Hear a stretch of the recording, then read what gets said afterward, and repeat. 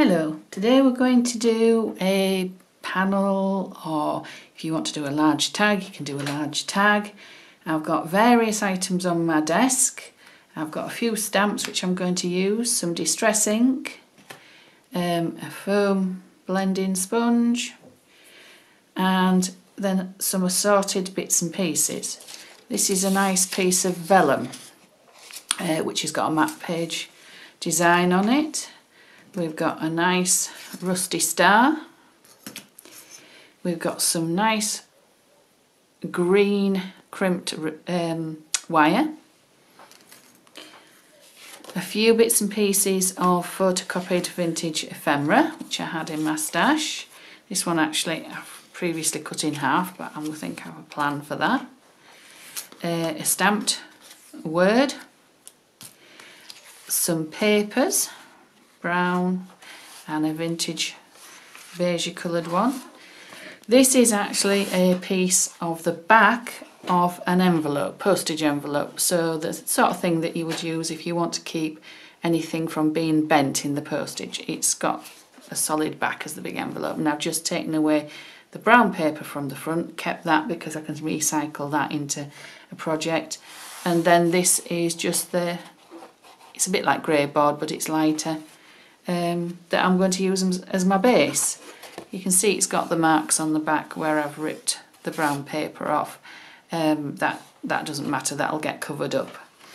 I've also got a few scraps of sort of tea stained paper, dictionary pages, more tea stained bits and pieces, music paper. But if you hadn't got anything like that, you could just gesso this on both sides, put distress ink on and add water so it adds a bit of texture. It's entirely up to you. We could even cover it with just a piece of like scrapbook paper. I'm just going to use these and sort of do a bit of a patchwork onto here because it just happens to be what I've got kicking around. So I'm just going to put them on with a bit of PVA glue around the edges, a little bit down the middle. I quite like that sort of distressed look to the edge, so I'm going to make sure the edge is over the edge of the piece of cardboard. I must have cut this off an A4 sheet because it's got a bit of a wavy line there, but I'll cover that up.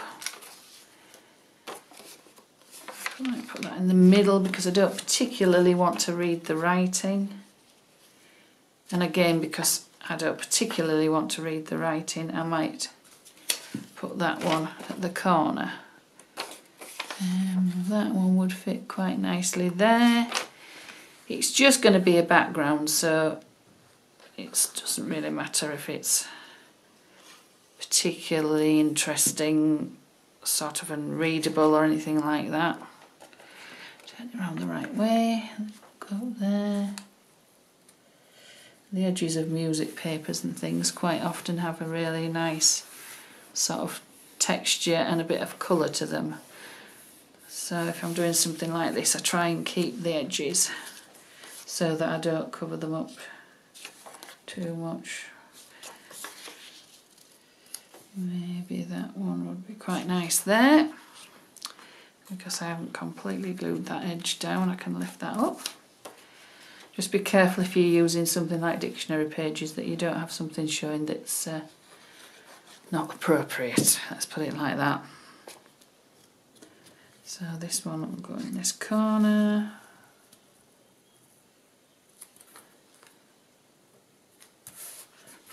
That one will overlap. Put a bit more glue on there. You won't particularly see any of this when the rest of the project is on the top, but it just makes it a bit more interesting. Let's see. Could put that up there. Yeah, I think I'll do that. Put a bit of music paper down there. Actually, that's more interesting that way down. Or even there.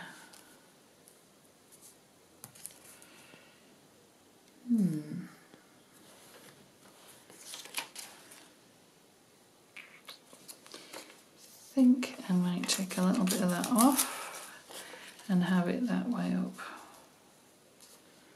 It's quite nice.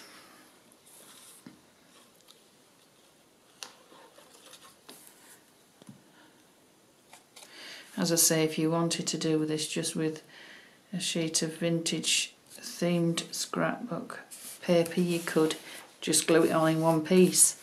That would be equally as nice because it will have interest in the background. But I'm just using what I've got sort of lying about. I'll put that bit up the top there to cover that little gap there.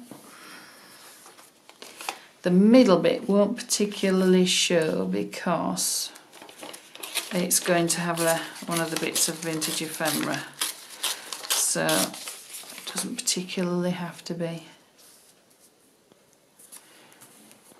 that interesting.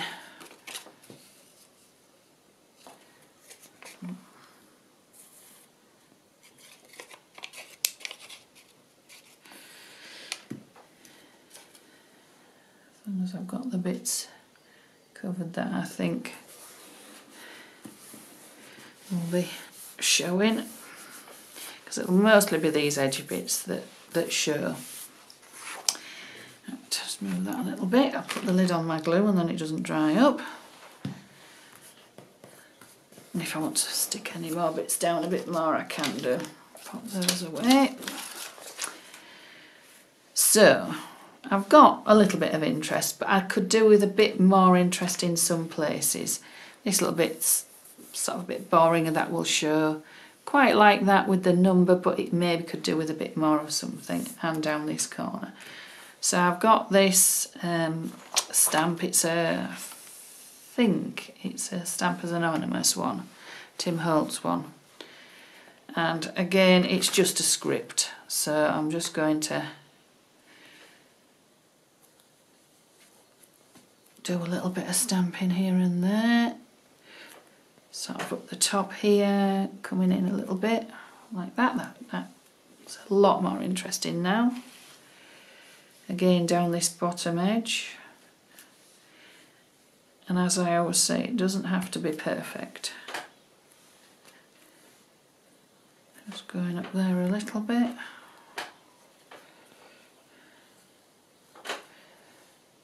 And we might do a little bit of that corner. And I can turn it upside down and wrong way around as well, so you don't always have to read everything.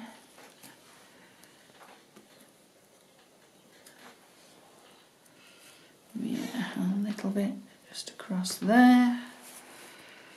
Just makes it look as if it all belongs together.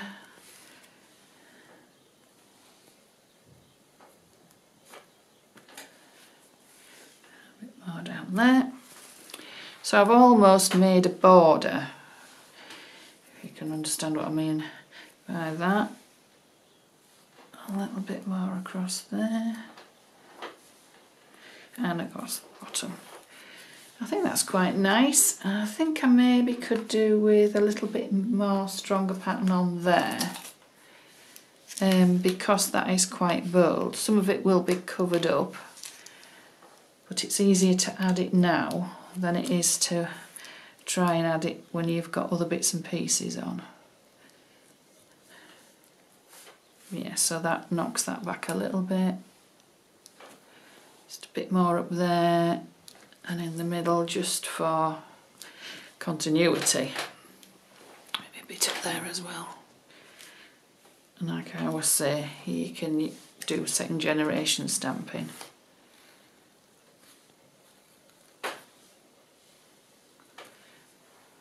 I think that should do. That looks a little bit more as if it all belongs together. And what I might do before I go any further is also ink the edges. Add a little bit more colour to the edges. Which again frames everything.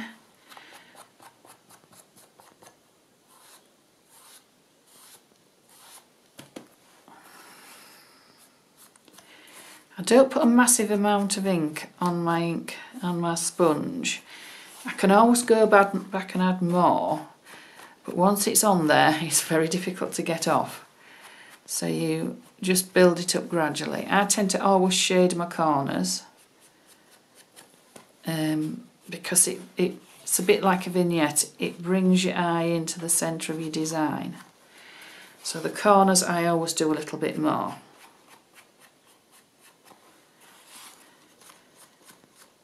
As it focus uses your eye. And that's quite nice. That's picked up a little bit of where there was one piece of paper stuck on top of the other. That's picked up a bit there. I'll do the same with some of these. So it just adds a bit more interest. Yeah, so I'm quite happy with that background. That's out the way. Now I've got various papers and I'm going to put some on maybe in sections, kind of like that on there, but it needs the edges distressing so that it's got a bit more texture. Then it just doesn't look as if it's a piece of card just plonked on. So I'm just using my scissors to distress the edges. Some people do this with an emery board. I'm never very successful with an emery board. I prefer to use my scissors. And it doesn't matter if you get any cuts that go inwards from the edges of your paper, because you can make that into a feature. I've managed to not get any so far on here.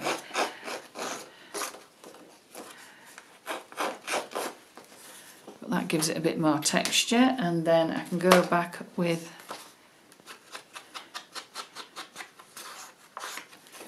this again. Again, it gives it more texture and a bit more colour. Again, I will go over the edges on the corners a little bit more, give it a bit more colour.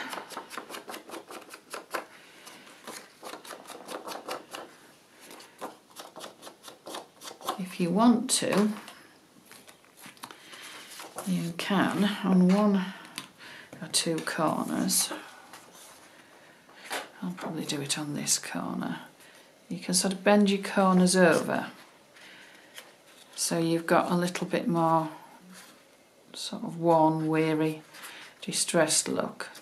Just be aware that is very, very white. So I tend to ink on the back first and then roll it over a little bit like that. And it just looks as if it's sort of worn paper that's got a bit grungy. Might do this little corner a little bit. It's easier to ink first and then roll, but I was just showing you how white it looked before you roll it.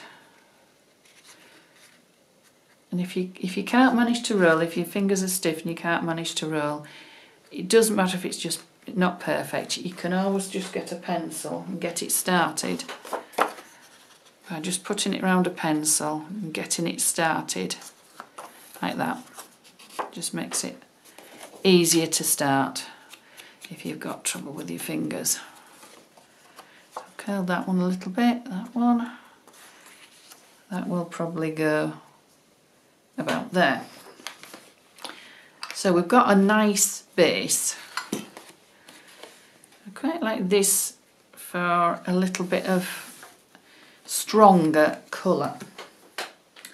Now, I don't want it the complete size, so what I think I'll do, I'll just move that out of the way a moment. I'm going to get the middle section and I'm just going to rip it against a ruler so you get a bit more fluffy edge. I'll keep this for something else, put that aside and keep it for another project. And I think, let's see, about there, yeah. And I'm taking it from the middle because then I can have the ripped edges on two edges, and then I can do the other bits with my scissors. You can do that a bit more with your scissors. But you get a different effect with the torn edge. I won't ink this because this is quite nice just as it is, with just the texture of the cardboard. See, that's a completely different sort of way of distressing it to that. But it's all... now that's what I wanted. You see I've caught and ripped that. It was a mistake, but I actually like it because I make that more prominent and make it into a feature. So we've got our panel back. I think we're going to put that there. I quite like that, fairly well down, like that. Now I've got these items. Journey. This was actually one photocopied postcard, and I thought I was going to use it on something else, so I actually cut it off. So that I've got the lady there, and I've got the postcard there, or the piece of writing on the postcard there. I've also got this one. Now I'm not sure whether I'm going to use her or the smaller one. I think possibly her. She's got a bit more about her. So I'll get rid of the small lady. She'll get used some other time. I've got these. Now these are very white. As you can see, if you put that next to that, it's just too white. So I'm going to very gently, with the minimum of ink on your ink pad so that it doesn't, onto your sponge, so it doesn't put big streaks in. And I'm just going to gently colour it up with my sponge.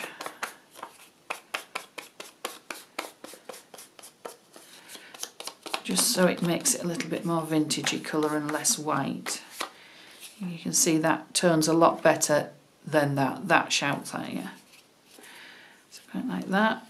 She needs her edges inked, which sounds strange, but she just needs to be a little bit more brown around the edges. She's not completely white, but she isn't sepia either. It just needs a bit of antiquing, so she fits a bit better now. And she might go fully on that brown, she might not. That you can use if you've got half bits of ephemera like this, which isn't a full postcard. If you tuck things behind, you don't notice that the other half is missing. Put her a bit further up there. I'm quite liking that placement like that. I've got another postcard here. Now you can see if I just put it on wholesale, just as it is, it would probably be too big. So what I'm going to do, I'll get my bigger scissors. I like the stamp, I like the lovely writing, and I like this writing, but it is just too big. So I can cut it in half. Again, I'm probably going to ink the edges and give it a bit of colour. Where shall we put it? I could put it like that, one half like that, and the other half come in there. Actually, I don't know if I need that half. I could put that half coming on. Yes, that's better. Saying I was going to put my star, I'm not sure whether I'm going to put my star or not. I'm going to definitely ink those two up, and I quite like Journey, but I've got this lovely vellum, which is like a map page. Now vellum is very difficult to attach to things because you see the glue through vellum. The best way to attach it is attach it on the back of a project, so that you can put the glue on the back and you don't see it. I quite like that just like that, just so it's just there. I'm going to just cut that little bit off there, because then I can curl that round so to attach it to the back. I've got this little square left, and I love this. So what I'm going to do is, if you bend or scrunch up vellum, it gets white lines in it. The same with if you do the edges, it makes it go white. So I'm just going to distress the edges a little bit so they aren't quite so square. It's not the easiest thing, isn't this? I'll just be gentle with it.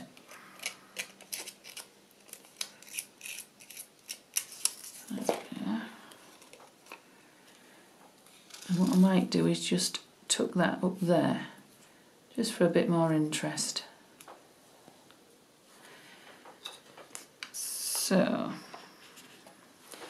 again, I've got this wire, which I think is lovely.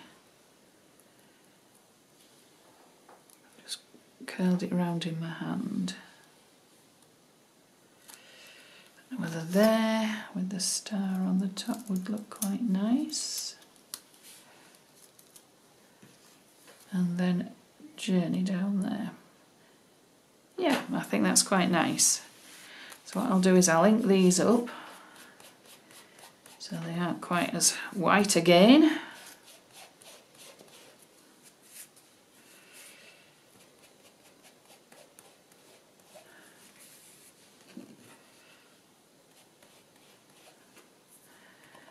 To the edges.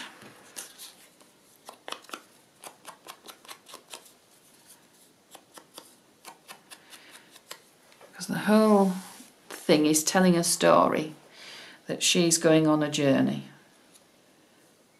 So I'll just remove that one. Give that one a bit of colour as well.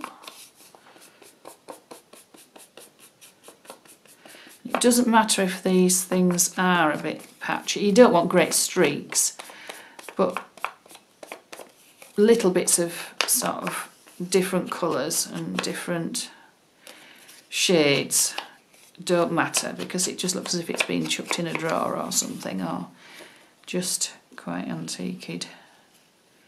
And I'm going a little bit off the edge of the project because it brings everything, looks as if it's coming into the centre of the design. I quite like things off the edge. You could do this on a journal page without the star, obviously, because if you put it on in a journal, your journal page, your book wouldn't close. But if you left the star off or put something like a paper star, that would be fine. And it could be a journal page. See, I want it that way around, so I think I had it in there and I had it coming off the page a little bit. That's it, yeah. So I think that's going to be the layout.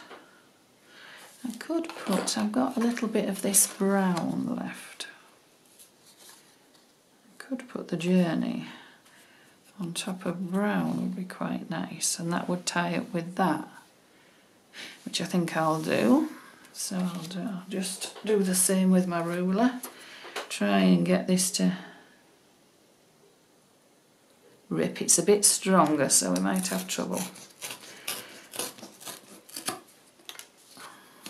No, we managed.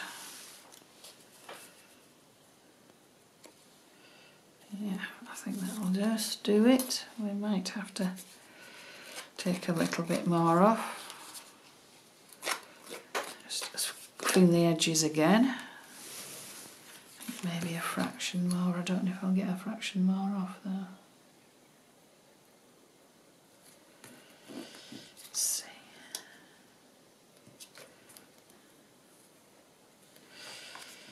Right. Now I think I'm going to have to cut it and then scuff it.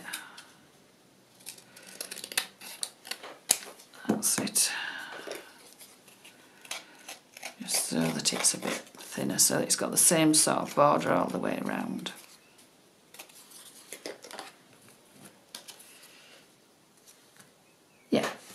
looks nice.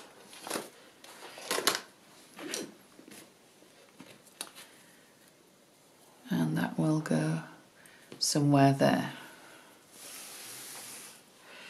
Slide that down again so you can see it better, about there.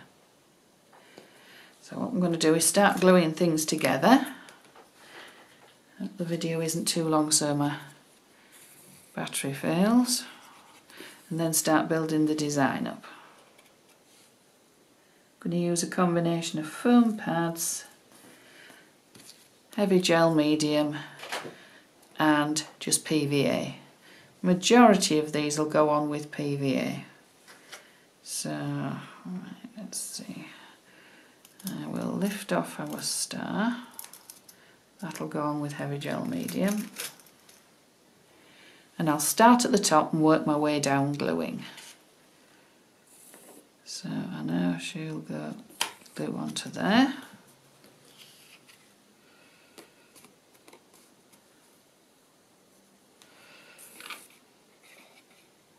Glue on there. And I had a think about there. And sometimes you can just lift things up, put a bit of glue where you'll get you'll get an overlap, place things back down again, and keep going like that, because you can always add more glue in later. But as I've always explained before as well, if you leave bits of gaps, you can put things in between. And also, you don't want everything completely pressed down and flat. It's got a bit more movement and a bit more texture if you've got things just glued in some areas. So again, this one, I'm just going to lift it up slightly. Put some glue, various bits. No, that's sort of where I want that.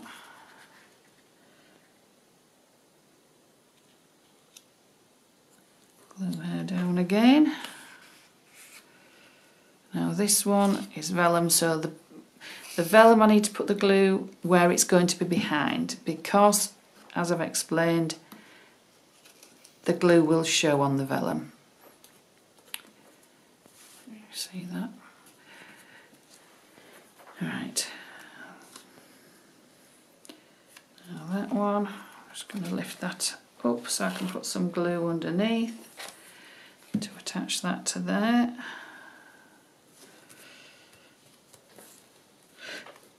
So this cluster is more or less all glued together. So what I can do is, I know where it's going, more or less.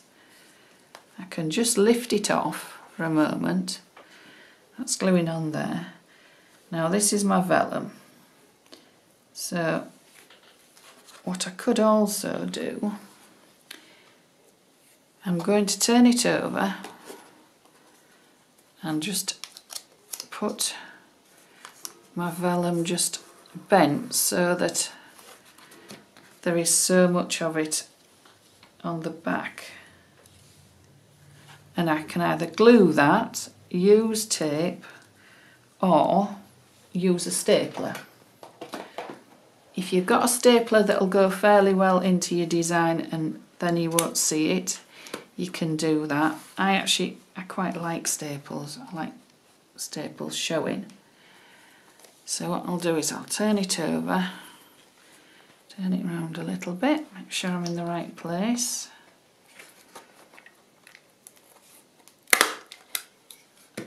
And then I'm going to staple it.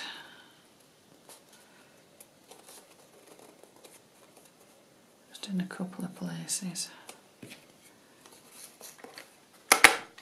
Like that. Now it's secure. I can add a bit of glue on there. For some reason we'd stopped recording again. It keeps doing that, I don't know why. So we've got our piece of vellum attached on with two staples but a bit of glue on the back. We're going to put her, let's see, about there I think. So I will just put a reasonable amount of glue all the way around, so she isn't going to come off, or the cluster isn't going to come off. Just be aware some of your edges won't be attached, so you don't want glue right to the very edges. I want things to overlap at the corners. Could go a bit further up. That's that.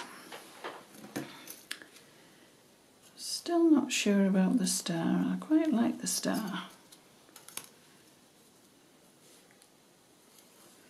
Just wondering whether I should have it there and have Journey there. No, I think I like it the other way around.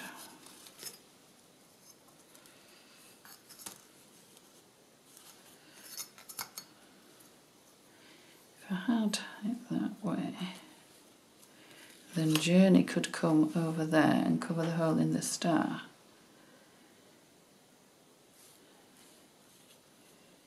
Yes, I think that's it. So I will get some heavy gel medium and a spatula, and this will take a little bit of setting. The glue isn't instant. I quite like my, because we've got a bit of green in the map, we've got a bit of green in the stamp.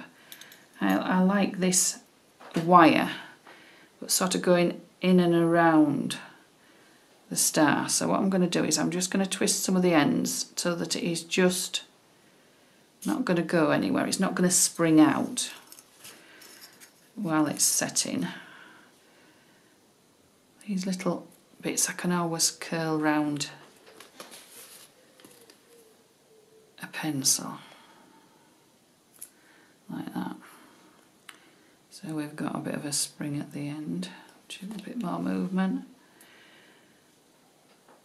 And yeah, so I'm going to tuck that round my star, so some of my bits are in front and some of my bits are behind. Do that all the way around, so it's sort of going round the star like that. Take it off. I'll get my gel medium, and you want a reasonable amount on so that it's going to stick. And I'm going to put some on the wire as well, because it's got a bit of sort of dimension to it.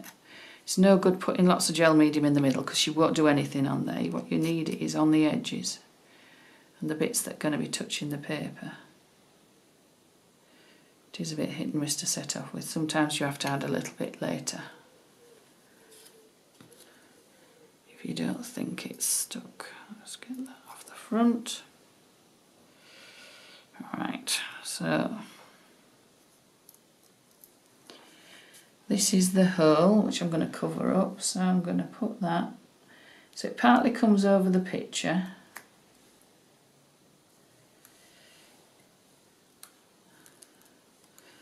That's it. Now, if you've got bits of gel medium that you think, oh, it's going to show, just get it off with a cotton bud. That's what I do. You can just dab it away and then it doesn't show. There are bits of this that we're going to cover up anyway. Just want that to go down, so I might have just to bend it downwards a bit. We might have to put a bit of gel medium. If it's going to be troublesome, I can always cut it off later. Because we've got the gel medium, everything should stop where it's put. My last little bit is going to be my Journey word, and I think I'm going to put that onto some foam, double-sided foam tape. Now I'll have to be careful where I put the foam tape, because this has got dimension. The foam tape needs to be at this end so that it'll bring this end up to be level with that. If I put the foam tape all the way along, it would make it go like that. This end would be too high, so I want it on the end here. And I'm actually going to put a double layer, because that is quite dimensional. So I think we're going to need 2 lots, one on top of the other. I can see what we think. Yeah, I think that'll be about right. So I'm going to put a bit of PVA glue on my double-sided tape so I've got a bit of wiggle room. I've got a bit of gel medium still on my spatula, so I'll get rid of that and clean that on there, which will make it stick to there hopefully. And as you see, that hole's there, we're going to cover that up and I'm going to go there.